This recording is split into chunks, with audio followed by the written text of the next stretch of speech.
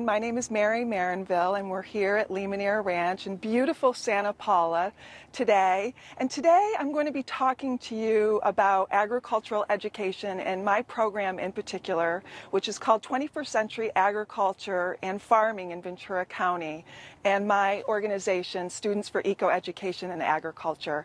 And many times children, school children, don't make the connection between the acres of farmland in their own backyard to their food on their table.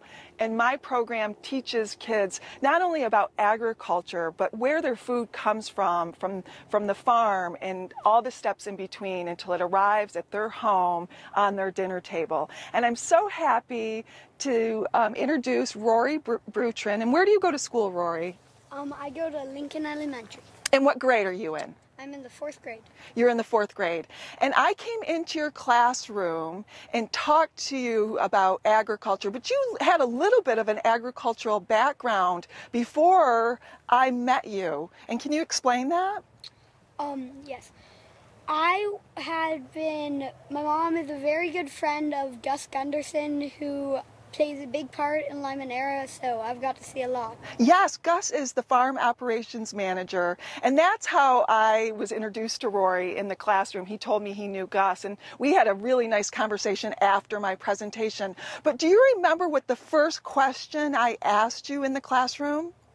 Yes, that was, who here is connected to agriculture? Who is connected to agriculture? And Rory was one of the only students that raised their hand, because most people and most students don't realize that everyone is connected to agriculture, because that's where all of their food comes from, right? Yes. You might have a garden in your backyard, but agriculture is where all your food comes from. Yes. Yes, and it comes from ranches and farms in your own backyard that you might never even visit or go to, like Limonera. And what do they grow here at Limonera?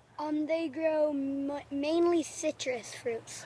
Yes, and we are in their demonstration orchard where they have 150 different varieties of citrus. So they grow lemons, right? They grow Eurekas and Lisbons and Pryor and Meyer, and they also grow, with the help of Calavo, they grow a lot of avocados.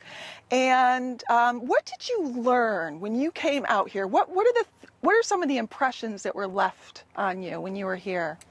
I knew that this would be a great place to have a job or even come to in a visiting manner. Oh, really? So you really enjoyed it?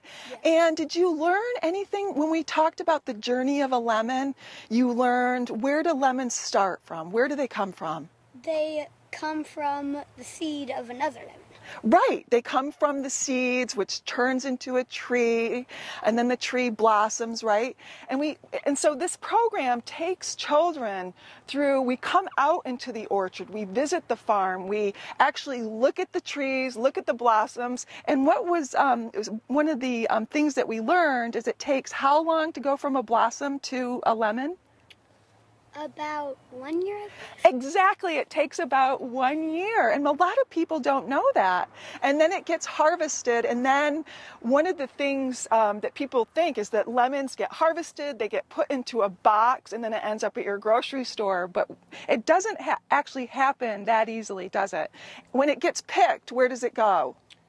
When it first gets picked, it will go to the packing house. Yes, exactly, the packing house. And Limonera has one of 5 historic packing houses. It was built in the 1920s, so it's quite beautiful. It's very large. It's 180,000 square feet. And the lemons come in, and what happens? They will go on a conveyor belt that will sort them by color and age. It sorts them by color and sorts them by their ripeness, because they could be green or they can be yellow, and all the different variations of color in between. And then what happens to them after they get separated by color? The ripe ones will stay a few weeks in their in Limonera's huge refrigerator underneath the packing house. Right. They have an underground cold storage, which is also known as efficient cold storage. And then once it's down there, it might be down there for 1 to 2 months. And then what happens?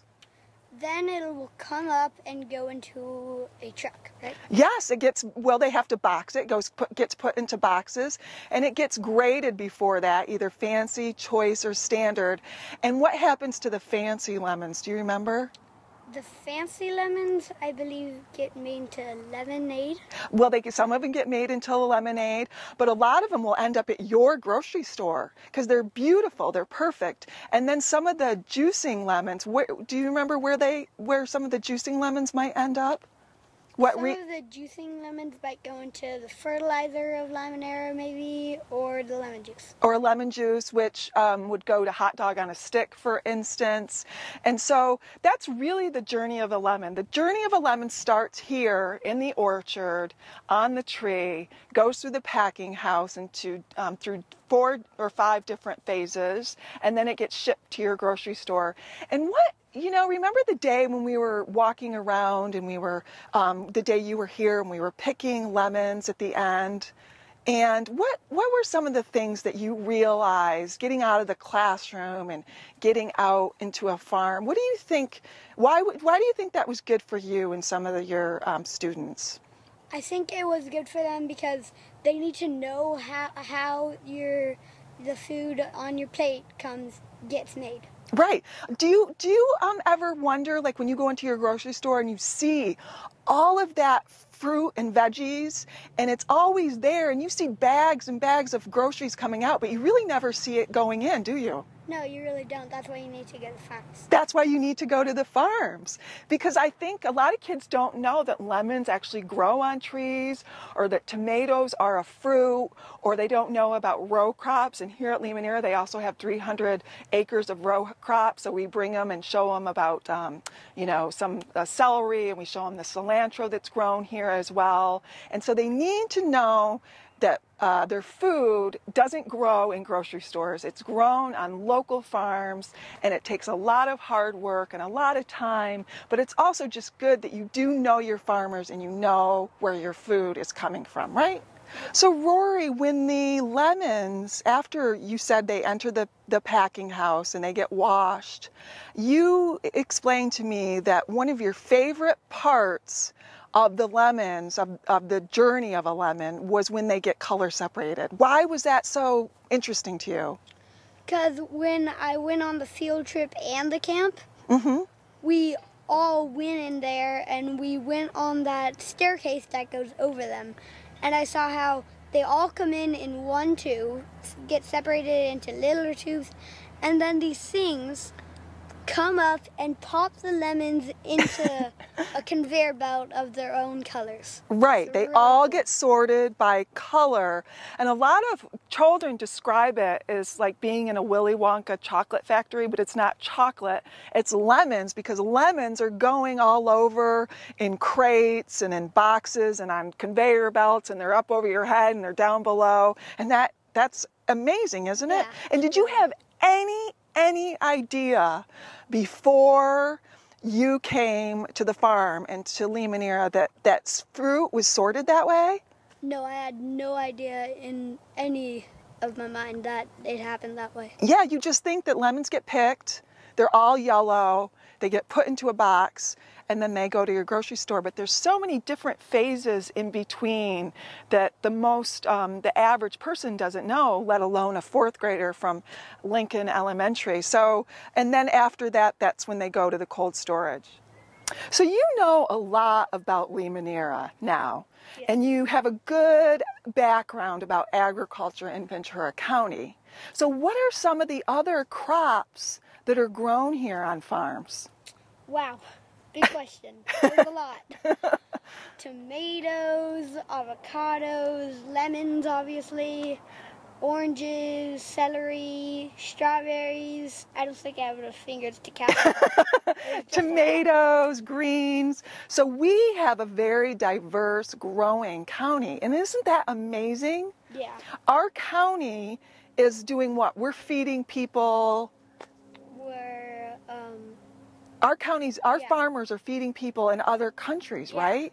54 different countries to be exact. And that's pretty amazing and something to be really proud of, not just for you and for our community, but also think of all those kids that have agricultural ties or their family has worked in agriculture for years and years and years. It's something to be really proud of. And that's the other part of my program that I really try to emphasize, because we have such a diverse county and we have people that are agricultural workers, and when I'm talking to them, I want them to feel a sense of pride if their mother, father, grandmother, uncle works in agriculture. And I think that a few of my teachers and principals have told me that after they went on the field trip, they asked how they felt about the field trip and what they got out of it. And one little boy put his hand on his hip and said, "My dad works in agriculture." And that made him very happy. It made the principal happy. And it really made me happy, because the message that I wanted to get through got through. So you can understand that, right? Yeah. That there's other kids that their families work in agriculture. So yes, anything more you want to add? It's just an amazing place to visit. This Lemonnier is an amazing place, and farms in general are amazing places. So you like the program? Yes, I love it. He loves it. He's going to become a future, hopefully, farmer that you might see one day in Ventura County, or maybe somewhere else in California. Thank you, Rory, for coming today. I really do appreciate it. And is there anything else that you would like to say? No? I'm good. How about Farmers Rule? Farmers Rule. Yeah. All right, thank you, and thank you, KDTV.